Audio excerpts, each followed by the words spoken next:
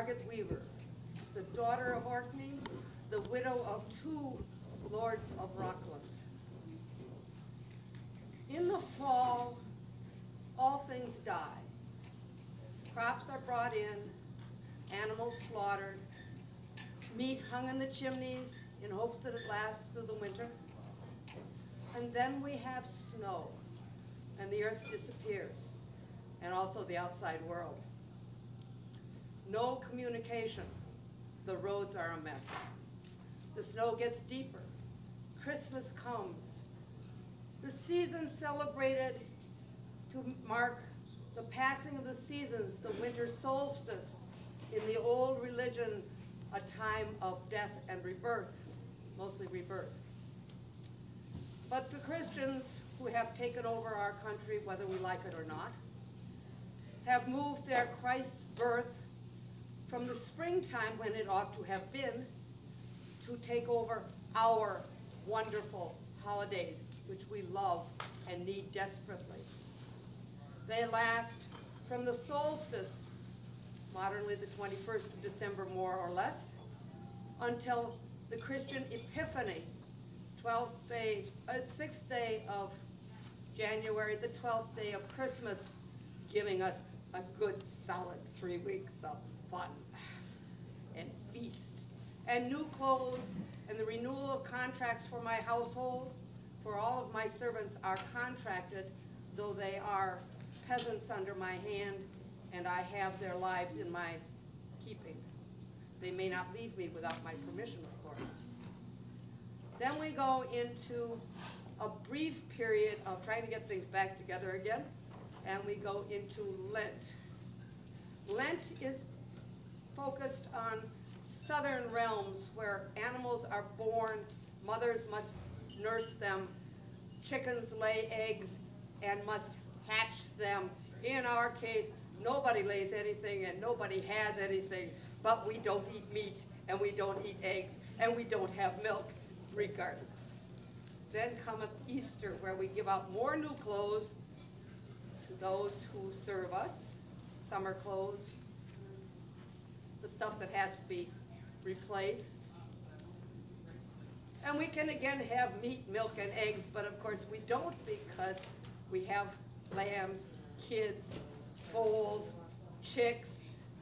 Well, actually we don't have chicks yet, but we've got enough daylight that the hens are laying, and they will raise chicks, so we don't eat any eggs either. But we can have meat.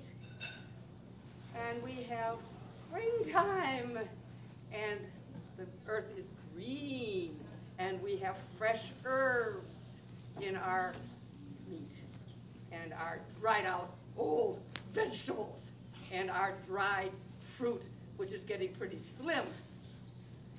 We have greens, but it is also for us the season of starving, regardless of the fact that Lent was back then. Now is when we have little or nothing.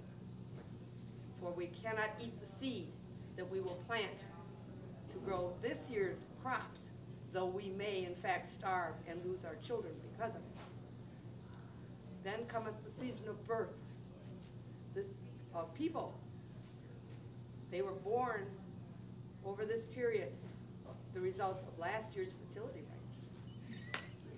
Lots of fun. I'm a little old for that sort of thing, but it was fun in my day. And then cometh the season of hard, hard work. Making hay, raising animals, training horses. We do, after all, have nothing in Rockland but rocks and grass, and there's little value in the rocks. But with grass we can feed to our animals and then sell them. At the end of summer, after we have made hay and raised animals, we go to the fair and we sell them.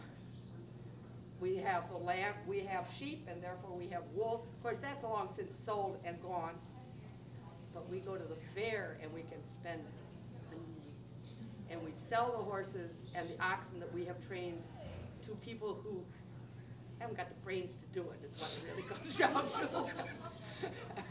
And we go home with wonderful things, fine linen, far better than what we can raise and spin for ourselves, because our season is too short to grow the long, fine fiber of good linen.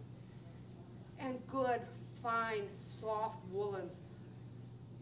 After all, we raise this stuff.